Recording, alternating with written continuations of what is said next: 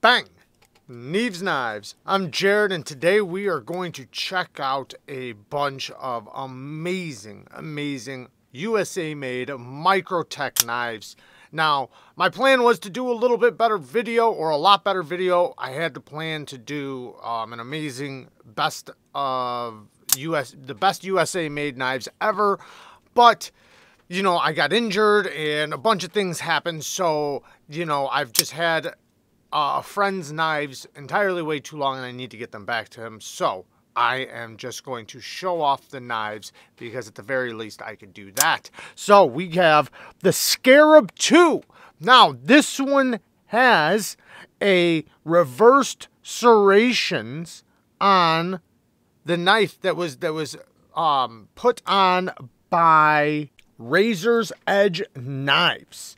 Now only 25 were done with serrations. This knife is about a $1,400 knife. Has amazing action. You can see the button has the stair step effect that offers not only a good launching zone for your finger, but also good grip with a lot of leverage. So when you put your finger there, you have a good amount of grip so that you can build tension to push through the spring, because these do come with very strong springs and you do have to use a lot of finger strength to launch them. We have a glass breaker here in the back, an aluminum body, beautiful satin finish on the aluminum body, and yeah, it is absolutely amazing.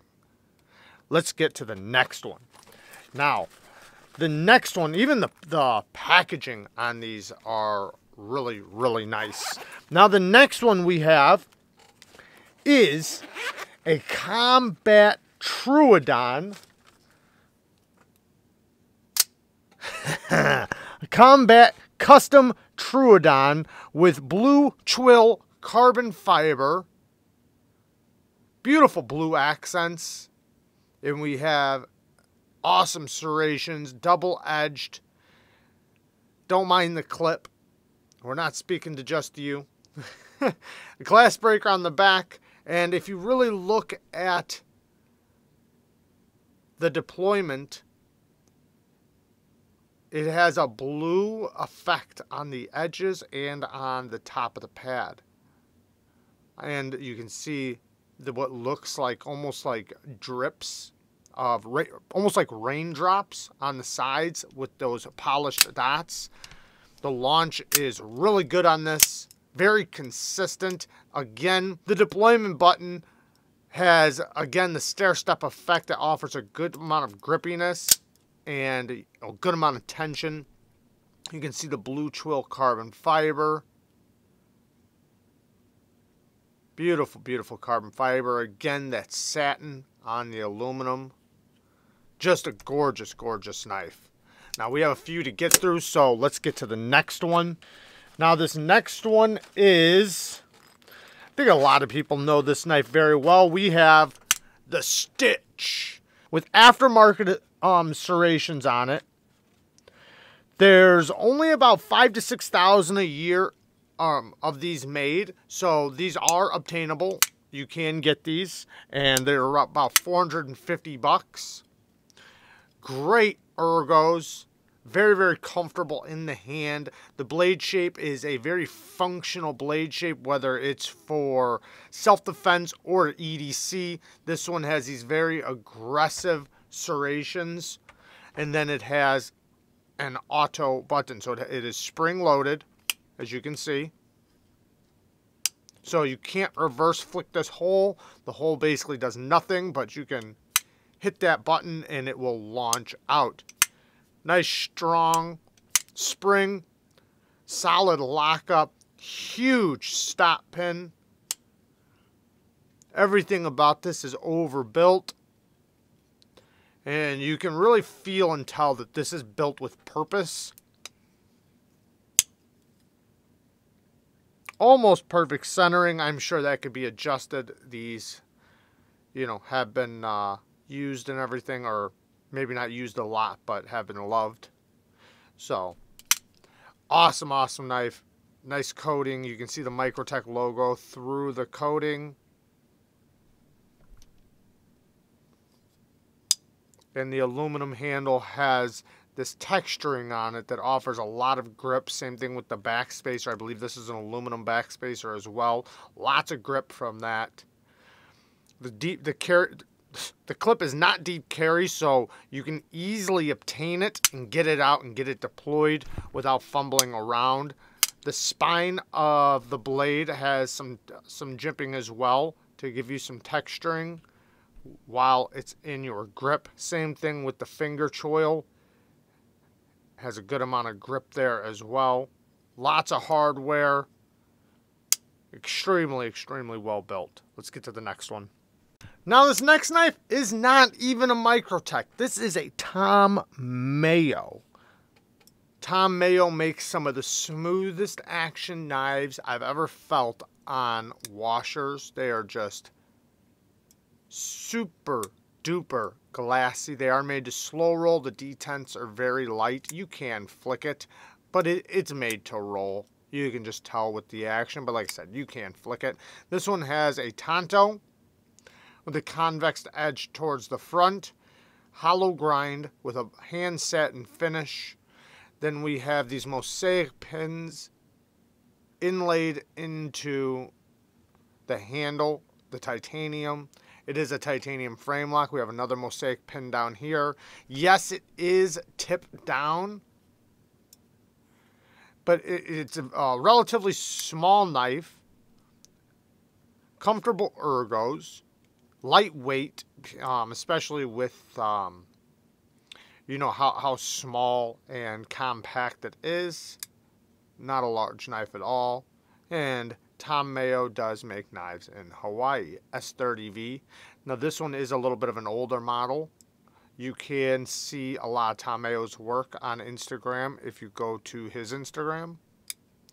But what a gorgeous knife. I've checked out a few Mayos in the past, and yeah, they've always impressed me with their high levels of fit and finish, and you know, just their smoothness for a handmade knife. Next, we have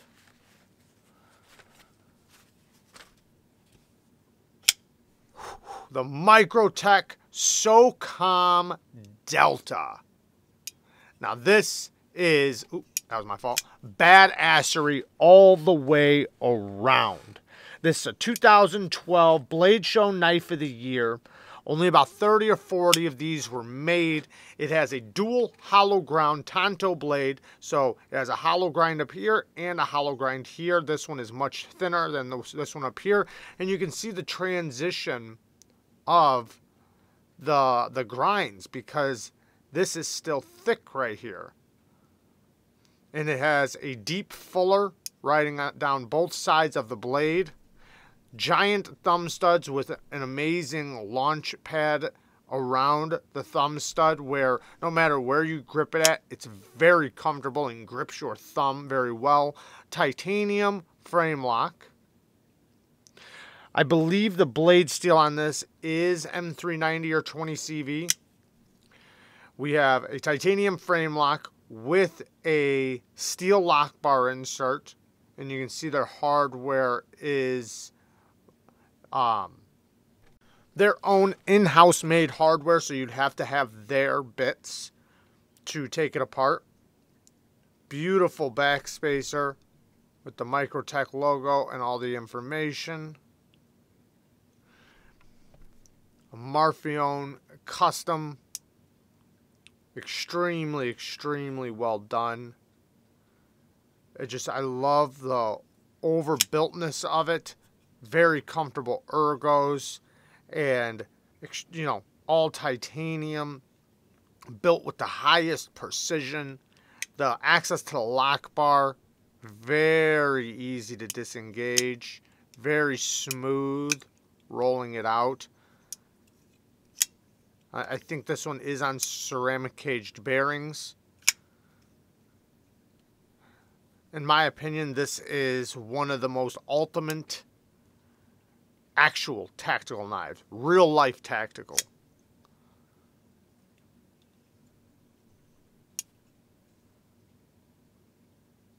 Look at that overbuilt stop pin. And I believe the stop pin is the thumb studs. But then in the closed position, this one is the stop pin.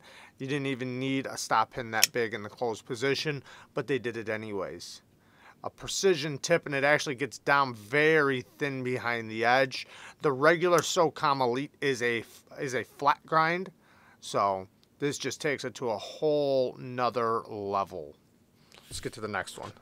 Now here's a change of pace. We have a little mini. This is the UTX-70 Spartan, because it has the Spartan blade. These are only around $200 with a 2.9-inch blade. It's going to be legal in a lot of areas.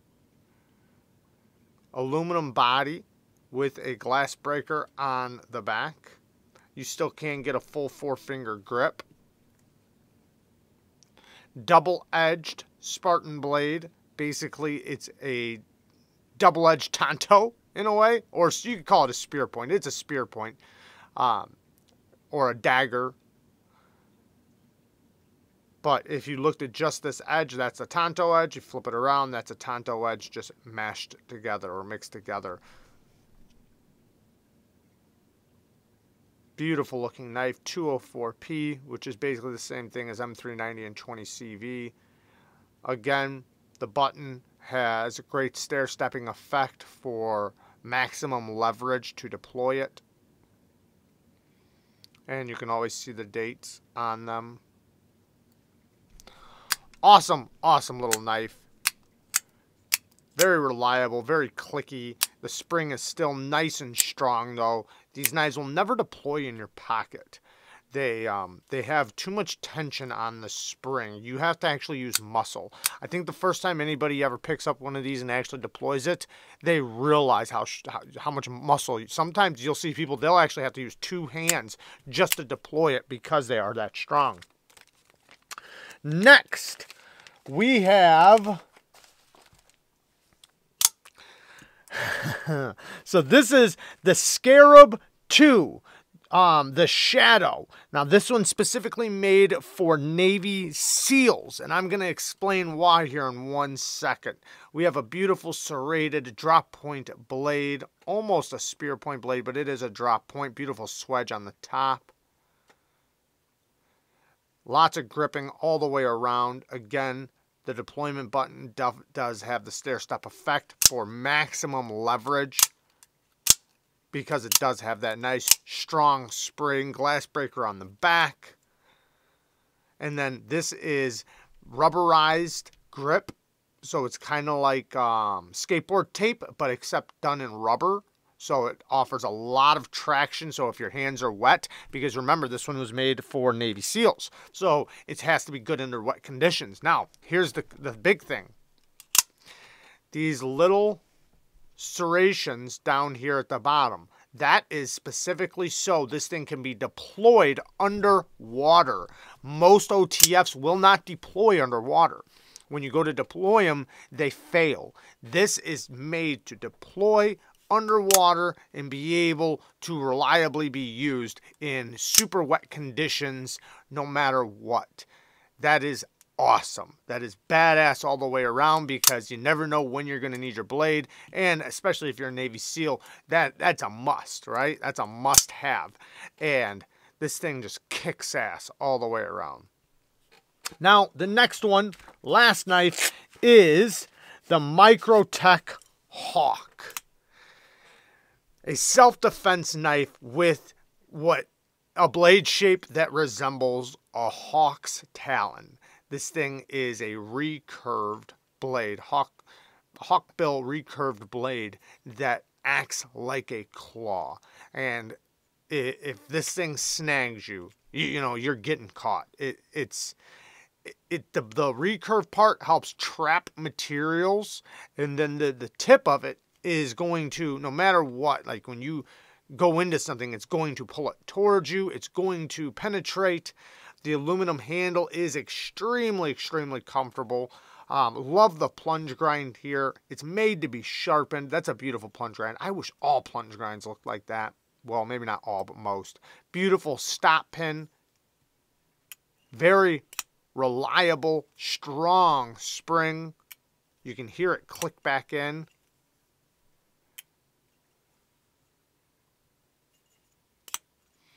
This one is an older model, and the clip is made not to be very deep carried because they want you to be able to grip it, get it out, and deploy it fast. That's what it's made for. It's not made to be a regular EDC knife that you might be able to spare a couple seconds on getting it in and out of your pocket. This is made to be able to rapidly get out and get into action as soon as you need it.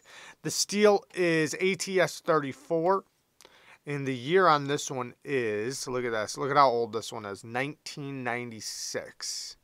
That is a very old knife, and you can see how well it's done. Now, it might not have been beat on and hard used, but this thing has survived a very long time and is practically a brand new knife still.